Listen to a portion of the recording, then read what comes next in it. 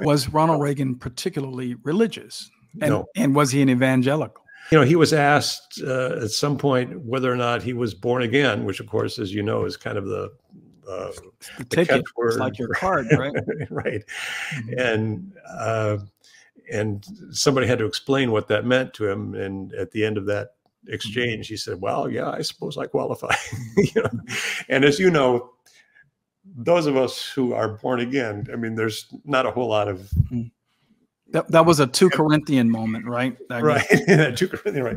There's not a lot of ambivalence about that. Right. You know. And Reagan, of course, rarely attended church. And so, I mean, that's, I understand that a lot of politicians are like that. But whereas Jimmy Carter, even while he was president of the United States, taught Sunday school in the Washington Baptist Church, I believe 11 times, maybe 14 times during his presidency. Amazing. More about Ronald Reagan. Yeah. Why did he become the darling of the conservative movement? Talk to me a little bit about what you know and you talk about in your book, about what his history was prior to becoming the president. Yeah, and this is what I think is disturbing, because a lot of people regard Reagan as almost a messianic figure. And what became clear to me as I was writing Bad Faith is that there's a history there that needs to be articulated. Ronald Reagan got his start in politics in California in opposition to the Rumford Fair Housing Act, which sought to ensure people of color equal access to both rental housing and purchase of property.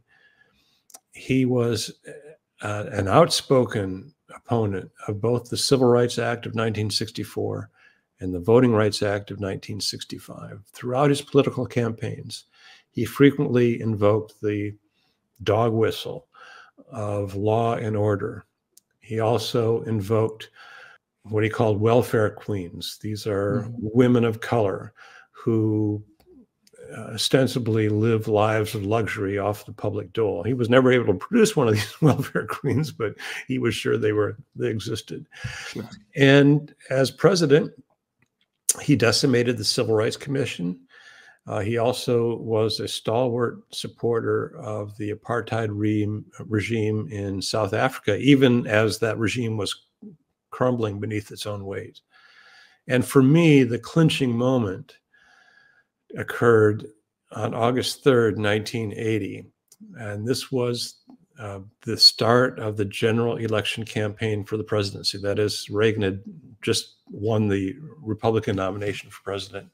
He chooses to inaugurate his general election campaign for the presidency in, of all places, and I still can't quite believe he did this, of all places, the Neshoba County Fair in Philadelphia, Mississippi, the place where, as you know, 16 summers earlier, the local Ku Klux Klan, in collusion with the local sheriff's department, abducted, tortured, and murdered 3 civil rights workers during Freedom Summer.